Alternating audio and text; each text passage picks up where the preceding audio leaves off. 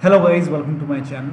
So whenever you launch Lies of P game from Xbox app, and on this screen after sign in, it's over here you see syncing data. So here you can see syncing data. Now if your screen is stuck on syncing data, like you're unable to play the game, it is stuck on syncing data screen, then please follow the steps shown in this video. In my case, it's not getting stuck, it's launching. So I'll close this. So close the game, quit the game, and then make a right click on the start menu, and then click on task manager to open task manager, and then go to the details tab.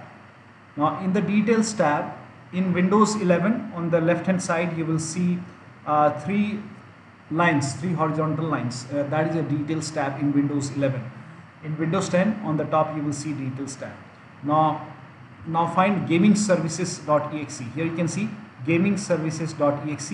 Make a right click and then click on end task, and then click on end process. Now once that is done, you have to wait for the gaming services to reappear. It will reappear over here, so you can wait for some time. You can switch the tab in between and check if gaming services is coming back or not. So it may come back in few seconds, but if it is not coming, in that case you can close the task manager and then open the task manager once again, and then go to details tab and then find gaming services again. So over here you can see the gaming services.exe is back.